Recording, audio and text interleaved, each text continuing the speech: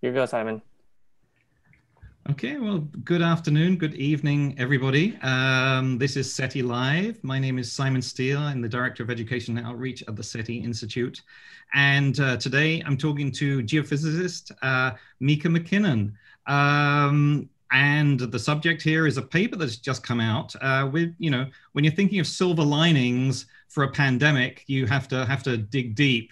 But there's a possibility, here that there is something that is useful happening when humans tend to be quiet and stay at home. So we're going to look at a paper that's just been published in Science, and Mika's going to tell us all about that. But before we start, Mika, this isn't your day job, is it? Maybe just say a little bit about your work at the SETI Institute, which is slightly less down to earth. Yes. So with the SETI Institute, I'm working with Project Espresso, which is this idea of we're sending all of these spacecraft and robots to asteroids and comets. And when they get there, they go in orbit, and then hopefully some of them do little landers or rock collection, asteroid sample return missions. But when they're doing that, we want to make sure that they're targeting somewhere that's both interesting and safe, find that overlap, land in the middle. So what I'm doing is I'm part of the team where is safe, looking at landslides on asteroids. So I used to look at landslides on Earth, try and understand how really big landslides work, because they move faster and farther than they really should by like basic physics. There's all sorts of weird, cool, complicated things going on for a rock falling downhill where you're like, how is this so much more fun than I would have expected? When you take away atmosphere and you have variable gravity and you add on some spin, things get really complicated. So we're trying to figure that out. So that's my primary research project.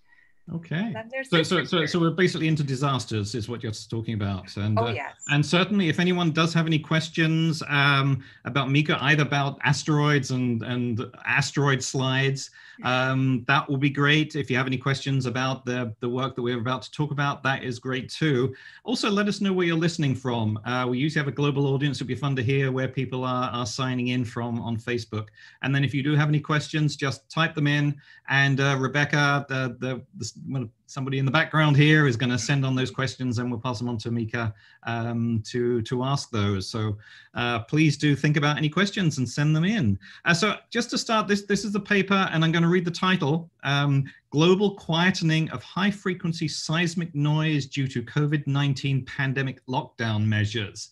So before we actually dissect that title, this was an article that had 76 authors from 66 institutions and 27 countries. And so my question, first of all, is how did you get involved? So this is the core concept of the paper comes from Thomas Lecoq, who's in Belgium, and geophysicists are incurable gossips. The concept of geophysics is that we want to know all of the Earth's subsurface secrets. And we do this by doing something that creates a signal and then seeing what the result is. So we're just constantly provoking the planet and being like, ha ha, I will shock you with electricity. What happened? Or, whoa, earthquake, yes. And have those seismic waves go through and then use how those seismic waves change to understand what the inside of the Earth looks like. What this means is that we're constantly seeing these weird signals that we don't quite know how to interpret, and we're constantly sharing and talking about them. We do this a lot on Twitter. Geoscience Twitter, particularly geophysics Twitter, is like a very active, very vocal community where anytime something unusual happens, we're all sharing our seismic signals, being like, this is what I saw at my station. Did you pick it up? Is this real? Is it local? Is it like, do I have an instrument malfunction, or is there something that just happened? So what we started gossiping about was all of our seismic stations started getting quieter, like a lot quieter. And normally we're seeing things where people are like, when people commute in the morning, the traffic noise of their cars driving to work creates vibrations in the ground, which is picked up by our seismic stations. And then they all go sit in offices for a day, And then they come out for lunch and we see a spike of all that pedestrian traffic now walking around and all those footfalls on the ground making vibrations. And we pick all of that up. So we started seeing things get quieter, and we started going, hey, my seismic station is quiet. It's yours. And another person would chime in and go, yeah, here's mine. Oh, look at this. It's getting even quieter as the pandemic goes on. And Thomas wrote some code for us where we could pull it out and start comparing all of our stations together and start quantifying that. So he's our ringleader.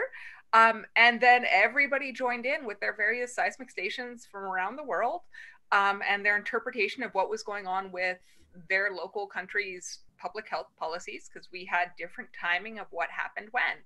So it's this big, huge collaboration that started on Twitter. Right. So I always Social media, imagine, it's worth it. You're sitting. I grew up on a very busy road, and of course, every time these trucks go past, and planes were flying over as well, everything was rattling. And obviously, that's not the place I would want to put a seismograph to measure the vibrations of potential earthquakes. So you're saying that there are, tell us a little bit about these seismographs or these detectors that you're using. I have one for you. Okay. I have one right here. And while Mika is grabbing the previously prepared seismograph, let me say that people are listening in from Phoenix, Bolivar, Ohio, Humboldt County, Oregon, Belgium, Flanders, Germany, Norway, and Southern Illinois. So welcome everybody from Europe and the US at the moment. Fantastic. So normally we put our seismic stations in isolated remote places because we want to minimize how much noise we're getting. So we built a global seismic network originally in order to do things like monitor for underground nuclear test blasts, because if you can hide an explosion from being seen from up above, but that energy is still going to slam into the rock, cause the rocks to vibrate and wiggle, and those seismic signals propagate out, and you can't hide it. There's nothing you can do to mask a nuclear bomb test underground. So that's what the original reason we started a global seismic network was part of this anti-nuclear proliferation monitoring. But once we had the network, we realized we were also picking up earthquakes all of the time. And from that, we're able to start using it for monitoring for disasters, for understanding earthquakes, for then all of these other things like accidentally getting traffic noise or shipping traffic or everything else. Mm-hmm. But our original seismic network is supposed to be isolated, as remote as we can get, and usually near tectonic boundaries, plates where the tectonic plates of the earth are moving side to side, like San Andreas Fault in San Francisco, or they're pulling apart like the Mid-Atlantic Ridge, or they're coming together. I'm up in the Pacific Northwest in Vancouver, BC. When they come together, one plate going under another, you also get earthquakes. But there's something really, really cool that's going on in the last couple of years, which is this proliferation of small scale, relatively inexpensive, cheap seismometers. So this is this is the actual geophone, the thing that detects vibrations up, down, side to side, all of that. It's kind of like a three-dimensional microphone, except for tuned to different frequencies. So it's not for audio noise, it's for seismic waves. And these are all over the place. They're in schools, they're in museums, they're personally owned, and people are operating these seismic stations in like their backyard and just plug them in, and they're uploading data. So it's a Raspberry Shake is what it is, because it uses a Raspberry Pi microprocessor in it. And those tend to be places where there are people. So for example, there's one in Vancouver, right in the center of downtown, next to our major convention center and next to our cruise port place where all the cruise ships come in. Mm-hmm, mm-hmm. So when lockdown started, the convention stopped and people stopped coming downtown for commuting because they were all working from home. The construction slowed down and the cruise ship stopped coming in. Suddenly that seismic station went from really, really loud to much, much, much quieter. Mm-hmm. And same with the ones in downtown London, the same with the ones in Seattle. We've got one in there's several in the San Francisco Bay Area. They're just constantly propagating this data, and we can see noise, pandemic lockdown, public health policy suddenly gets quieter, stays quiet, and then as those public health policies start loosening up, as there's reopening starting, that noise slowly starting to ramp back up again.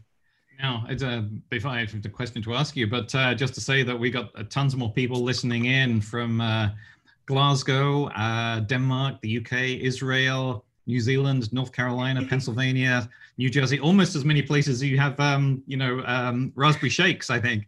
LA, Montreal, San Fernando Valley, I'll get that right in a second. New York and Seville in Spain. So welcome everybody. So you've got these devices set up in very, very noisy places in human terms.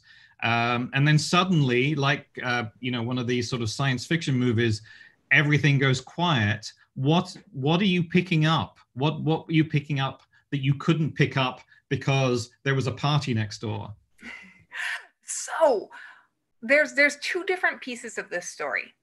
Well, three different pieces. One is, are we sure what we're seeing is how we're interpreting it, right? Like, we're seeing it quiet. How do we know it's because there's less physical activity going on? That's a good theory, but can we actually back it up if we're just seeing it in seismic signals? So there's that part of the story, which is a very cool thing to go down.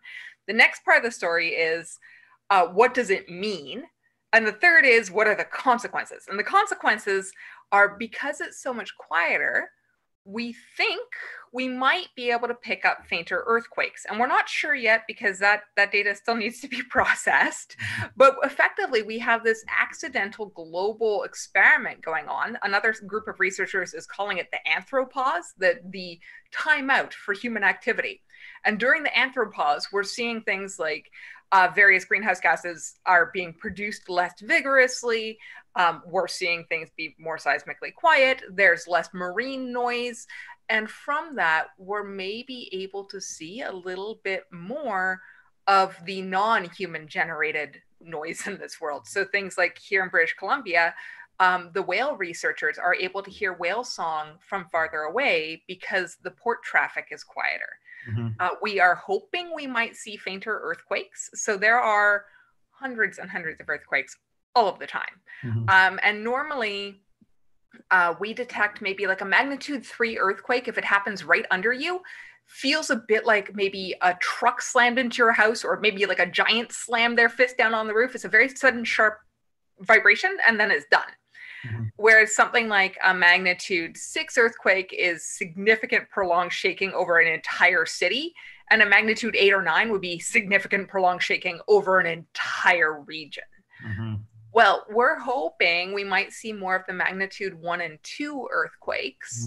So the stuff that's normally drowned out by all of this human noise. And if we can see those, from that, we might, and don't know yet, but we might be able to see a few more fault lines.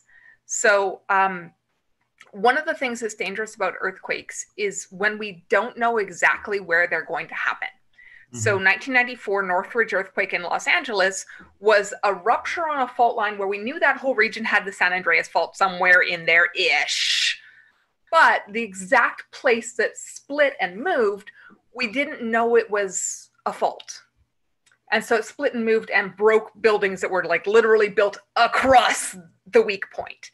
So maybe, fingers crossed, if we see more of these faint earthquakes, we might be able to trace out a few more of these tiny little fault lines that we don't know about yet and map those out and understand them better. Okay.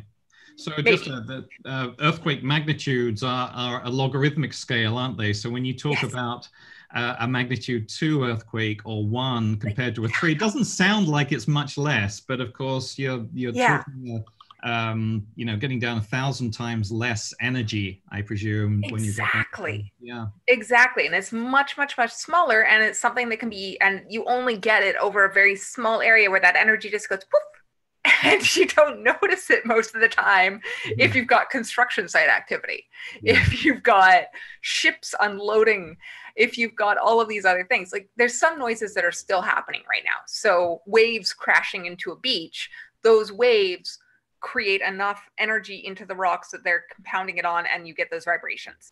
Or wind through either a forest or through a city, either way, that wind will blow the tree or the skyscraper, make it sway back and forth, and then the root of it, the foundations of it, will pull on the ground and create more vibrations. So that sort of noise is still happening. It's not like the entire world is completely silent, but it's a lot quieter.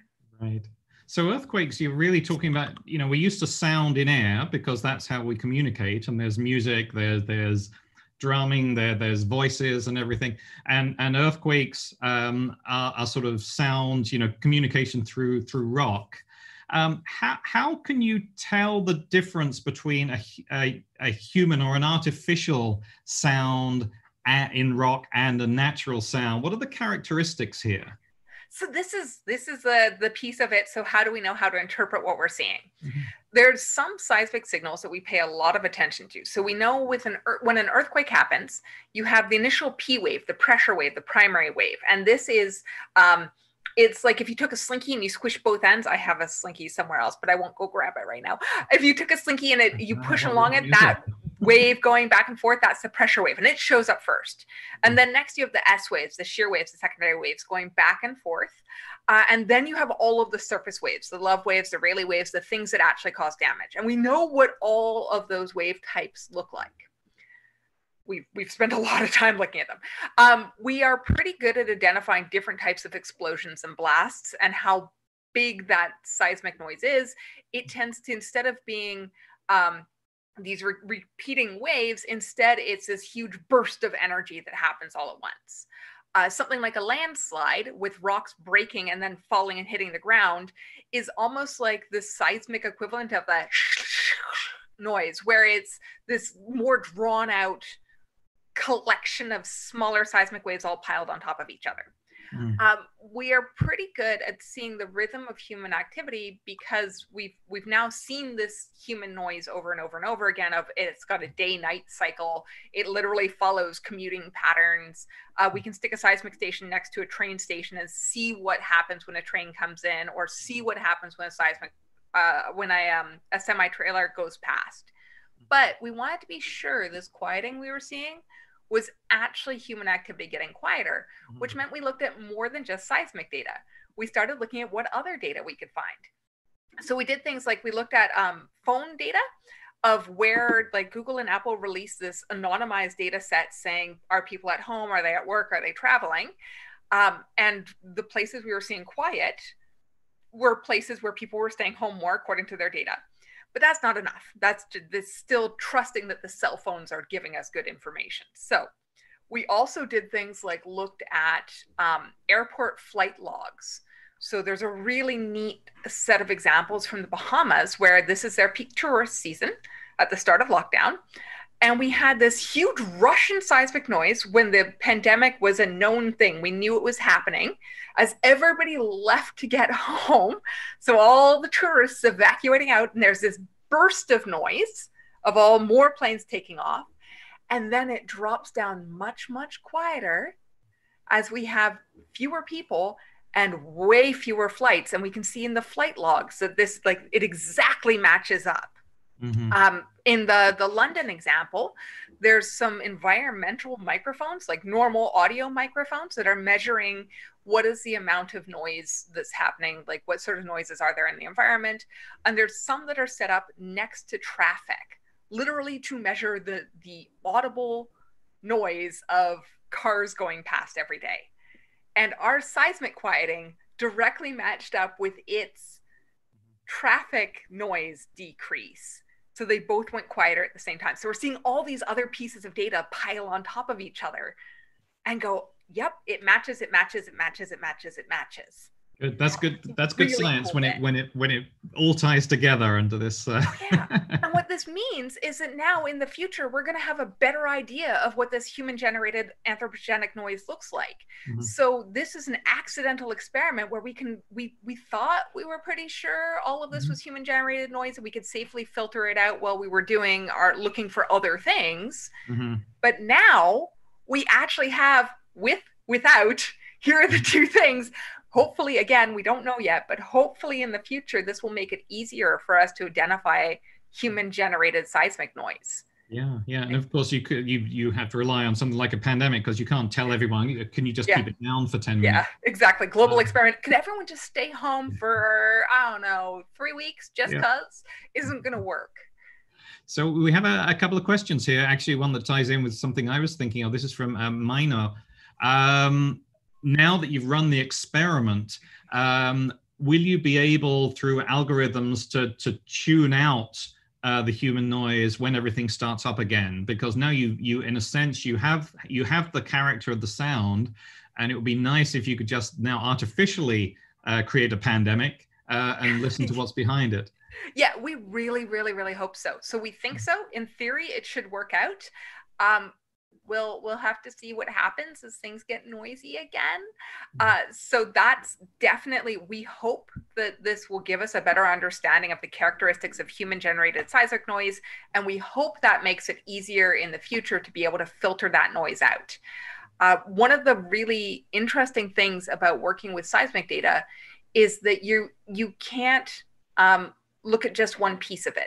It's like how when you're listening with your ears to something, you hear all the noises simultaneously, and you have to be able to filter out, this is the sound of human voice, ignore the background music. And that can be much more challenging if you're a loud, noisy environment. Well, hopefully this is helping us so we can do things like have filters on that and be able to pull it out more. So in theory, it will work. It might take a while to get from theory to practice, but hopefully in the future, this will make it much easier for us to be able to separate out those different seismic signals and go, these ones are human, these ones are everything else. Cool. Now, somebody did mention, of course, we've all been, shocked by the scenes from Beirut with the very large warehouse explosion. That must have been quite an event seismologically. Do you know? I mean, it's very, very recent. Do you know if that was recorded? Yeah, the Beirut explosion definitely was picked up by seismometers. It shows up as a sudden huge blast of energy. It requires I would not wish to interpret what exactly those pieces mean yet, because with all of geophysics, you need to have ground truthing. You need to be able to pull the pieces together and say, okay, there's this piece of data. How do I interpret it? It's a lot of geophysics is it's actually a lot like Douglas Adams' Hitchhiker's Guide to the Galaxy. You have the answer and you need to figure out what the question was. So you have how the signal changed, and you have infinite possibilities of what could have created that change. And you need all these contextual pieces to pick out what was the best question. What was the most likely set of geology underneath, the most likely source energy, the most likely whatever, in order to get this end result. So with Beirut, we can see there was definitely a huge explosion, and it created a large seismic signal. And doing any more interpretation than that is going to be done carefully in conjunction with what people see on the ground and what other data there is.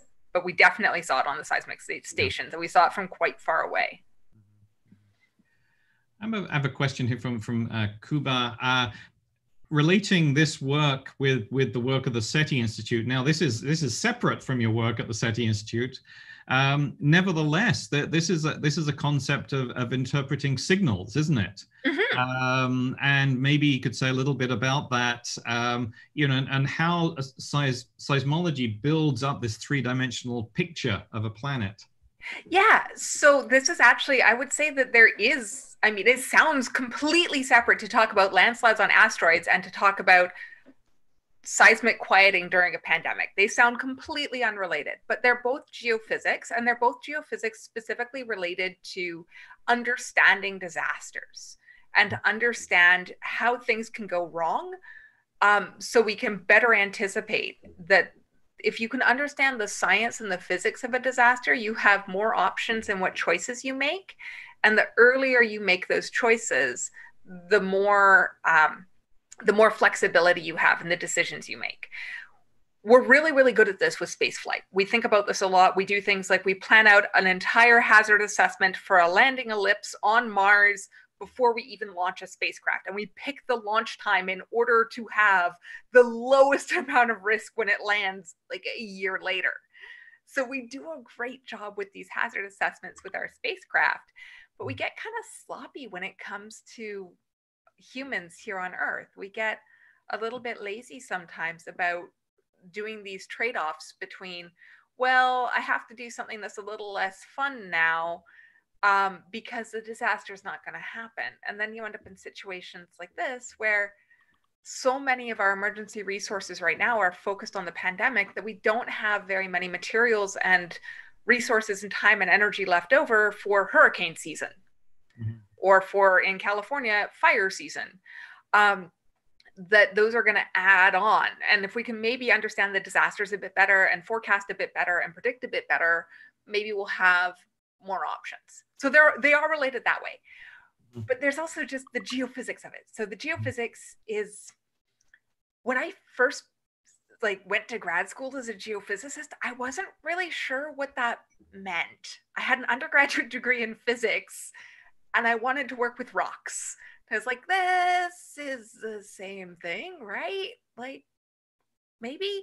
Turns out geophysics is looking at the physical characteristics of rocks and using that to try and understand mysteries.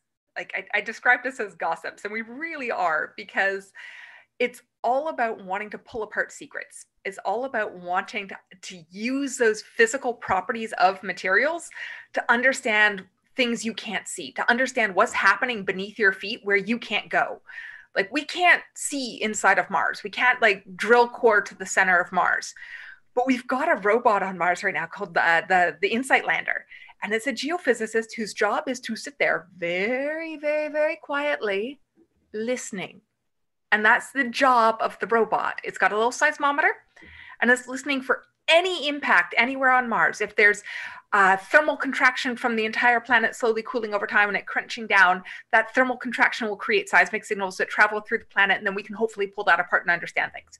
If there is a little meteorite impact somewhere, it's like throwing a little pebble into a pond, creating ripples, and those ripples traveling out might tell us about the material properties of Mars.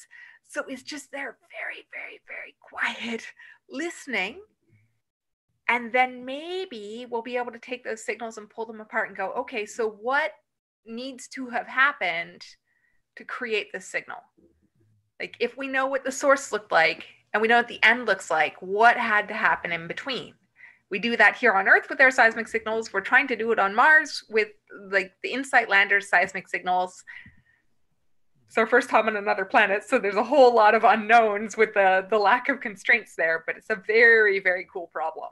Yeah. One of the questions actually that just came in was talking about doing seismology on other planets. And of course, we've now got 3 because the moon, I think, has seismographs, Mars does, and the Earth does. So now we have a sample of 3 planets where there's direct measurement of in the interior of these worlds, which is pretty cool. Things that are strange about them. So one of the things I absolutely adore about the moon seismometer, so it was brought there by astronauts who installed it and then did immediately what every single geophysicist who's ever installed a seismometer does: stomp next to it in order to make sure it's working. And you can actually do this, your cell phone, if you've got a cell phone, you can install a little seismographic app on it because they have 3D accelerometers. It has a teeny tiny little geophone and they installed them for positioning, so you know which way your phone is facing, but also so if you drop your phone, it notices that sudden acceleration and it does shock protection inside of the device. So your phone is actually a really good seismometer. And you can do this yourself, turn it on and then stomp next to it and get the vibrations.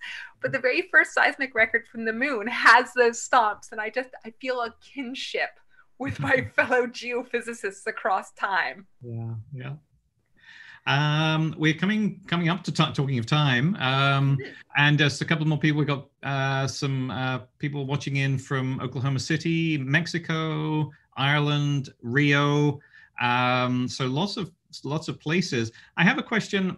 You showed us your wonderful Raspberry Shake, and that's a reasonably cheap device. Is this something that people can get involved with, citizen science and things like that? Exactly. So this is, for anybody who's just tuning in now, this is a little Raspberry Shake. You can get them either DIY, so just the pieces and you assemble it yourself, or you can get them pre-assembled. This particular one is actually a shake plus boom. which means that right here, I do infrasound monitoring as well, so I can see if there's air blasts. So there's a couple different variations. This one was sent to me to review it, and I absolutely love it. They're on order of a few $100s, and if you're doing a large number of them, so if you want to do an entire school system or something like that, then they have their, you contact them and you can figure out the pricing on it and all that. But they're completely obtainable. If you get them pre-assembled, they literally just require plug into power, plug into internet, boot up once, done. And you are providing citizen science, you're providing community data about the seismic signals of your location.